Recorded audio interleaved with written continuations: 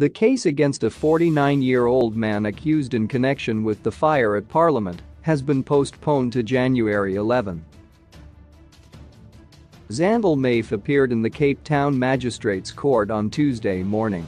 He is represented by Aluvio Gotla. Mafe has denied and rejected the charges. Gotla said his client was pleading not guilty. Magistrate Zamakael Mbalo postponed the hearing to allow for further investigations. Spokesperson for the National Prosecuting Authority in the Western Cape, Eric Ntobazalila, said state investigators needed to confirm certain information, such as the suspect's residential address and whether he has assets.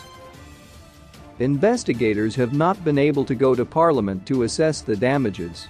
By next Tuesday we will have that information, Ntobazalila said.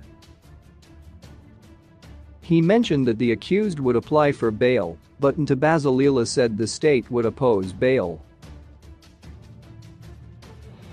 The suspect, who was apprehended by the Hawks, is expected to be charged with housebreaking, theft and arson. Since Sunday, flames have been ravaging the parliamentary precinct, destroying the National Assembly and parts of the old Assembly building. On Monday afternoon, strong southeasterly winds in the city fueled the fire again. It was brought under control around midnight.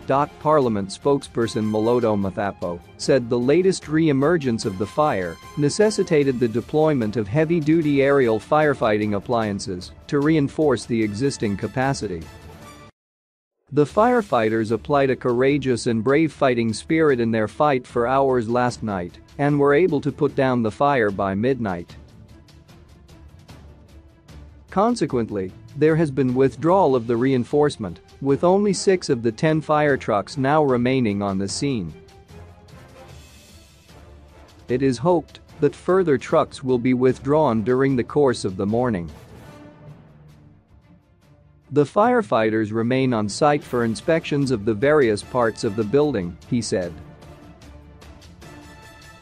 Mathapo said further damage has been caused, with the offices of MPs being completely gutted.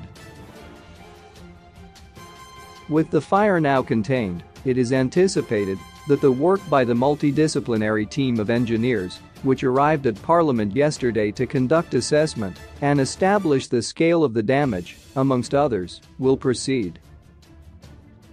The presiding officers of Parliament have commended the team of firefighters for the incredible work they put in for days, even under risky situations, to contain the fire, Mathapo added.